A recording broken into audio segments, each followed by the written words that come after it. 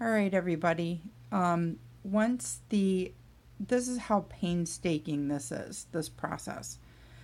You can't have the eggs in with the food over here because the humidity, you have the lid on and the humidity causes the eggs not to hatch. Over here are the individual eggs. Now, I have one guy that just hatched, or he's hatching now. He's right here. I'm waiting for him to release from the shell, from the egg. Once he releases, I'm going to transfer him over to here. And I do this individually for each silkworm. Now, the eggs that are in here, the eggs are gray before they're hatched. Once they hatch, the gray is the silkworm in there. Once they hatch, they come out, and then the eggs turn white.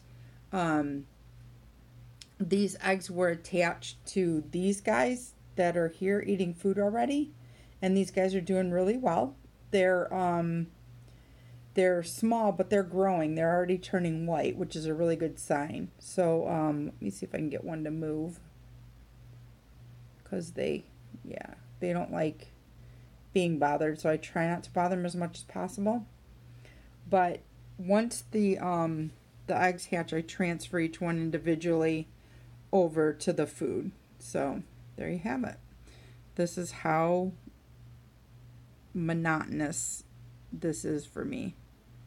I'm still waiting for him to come out. He's having a little hard time, but whatever. He'll come out eventually. So anyway, he's trying. So I have 25,000 eggs, and probably